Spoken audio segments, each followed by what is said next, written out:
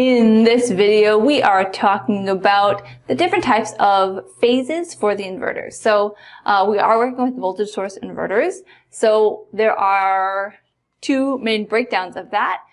Typically, there's a single phase inverter and there's a three-phase inverter. And then we're going to talk about some voltage definitions. But let's just talk about what these are. So we have a inverter, so voltage sources at the beginning. And we have them divided, so VDC divided by 2, and we're putting the zero, the ground, here in the middle of them. Actually, from the inverter side, this doesn't matter. It's more about the definition of phase voltage, which we'll get to. But the single phase inverter takes this DC input and then creates one phase of AC at the output. You're going to have one load generally connected from 2 points, and that's your output.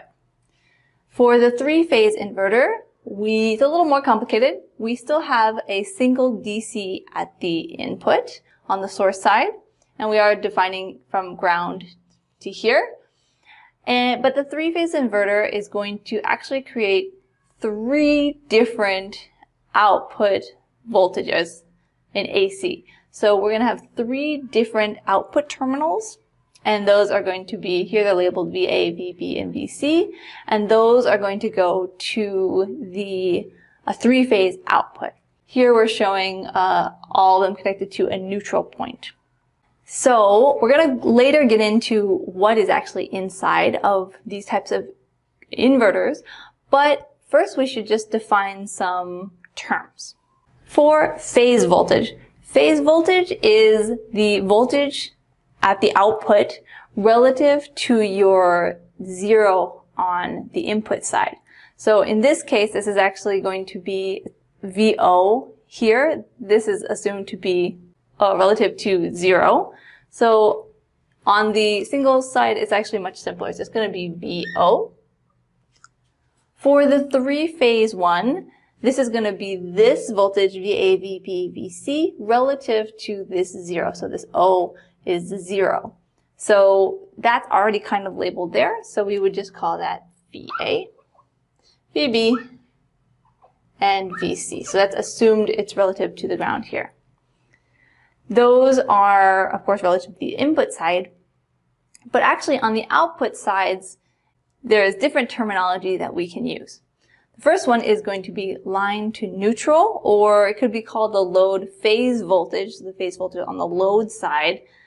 Line to neutral applies much more to the three-phase one. But if we were to apply that here, actually it would still be VO. There's only just one output here, so really this term you would use for three-phase. So for the three-phase, what this means is line to neutral. So line meaning this output that's coming out. So we would have 3 different terms here. So VA, VB, VC. Not relative to this ground anymore, but relative to this neutral point. So when we write that out, we would call this VAN. So if we're kind of drawing an arrow here, it would be from here to here. This would be VAN. All right. And then we'd have a VBN. So here would be this voltage to this voltage, BN. And then a VCN. This voltage to this voltage, so VCN. All right, so those are our line to neutral voltages. The last term we need to define is line to line voltage. And again, this doesn't really apply to the single one. All of these would just be VO. So really we just call this output voltage on the single phase inverter side. For the three-phase inverter, this is yet a new value. So this is going to be the voltages relative to each other with these 3 output terminals. So, for example, the first one is going to be VAB. VAB. So that means we're looking from the VB to the VA, or yes, VA, so VAB. So it would be VA minus VB would give you this voltage.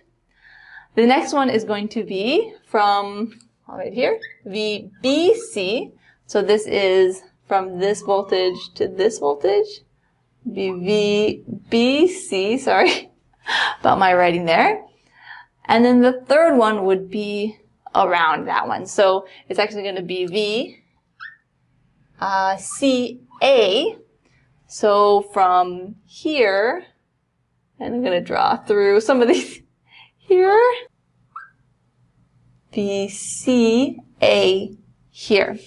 It's hard to visual on a 2D graph or 2D visualization, but if there were these three voltages, it would be each of these voltages relative to each other. So those are what we call line-to-line voltages. And when we're working with three-phase systems, we do distinguish between these different types. So for the three-phase inverter, we have phase voltage, which is relative to the ground on the input side. We have line to neutral, which is all on the output side, the voltage relative to the neutral phase of the three-phase system. And then line to line, which is going to be between the different phase voltages here. So these are the different definitions you would need to know for the three-phase inverter. For the single-phase inverter, everything's just the output, VO.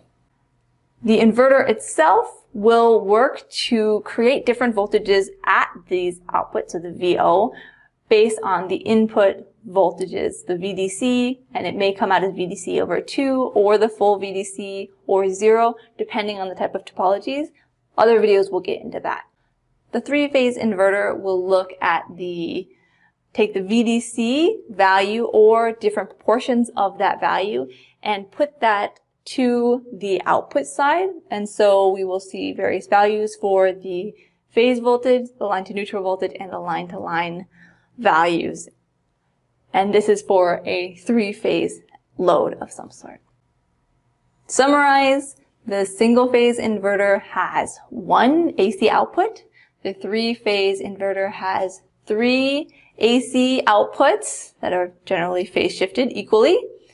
Because the three-phase inverter has many different parts, we break down some of the definitions as the phase voltage, which is relative to the input side ground, line to neutral voltage, which is relative to our neutral point in our load, and a line to line voltage, which is relative to the 3 terminals coming out of the three-phase inverter. There you go. There are some definitions to learn. Don't forget them. We'll use them in the future.